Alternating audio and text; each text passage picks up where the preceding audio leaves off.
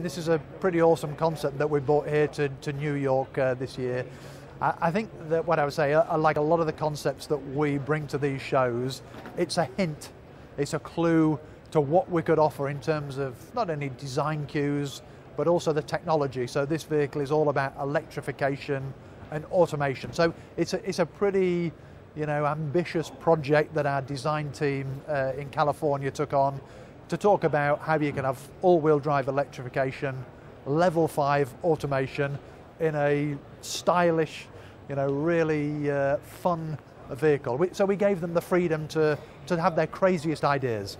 The name HabaNiro, I mean, we have a vehicle in our lineup today called the Niro. It's our electrified, it's hybrid, plug-in hybrid, and now full electric vehicle. So this, I guess, in terms of talking about design cues, we call this HabaNiro.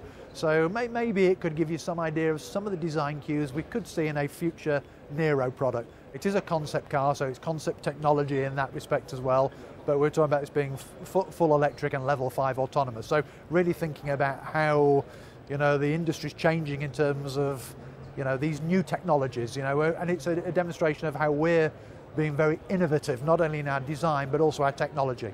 When I come from Europe, so there's obviously a very quick transition now in a lot of the market to electrification and full electrification.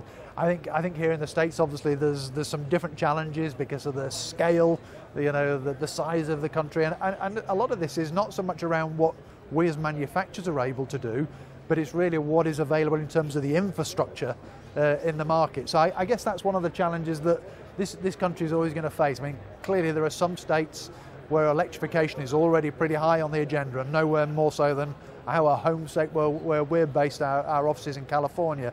But I think elsewhere there's these issues around, how do you create the right infrastructure?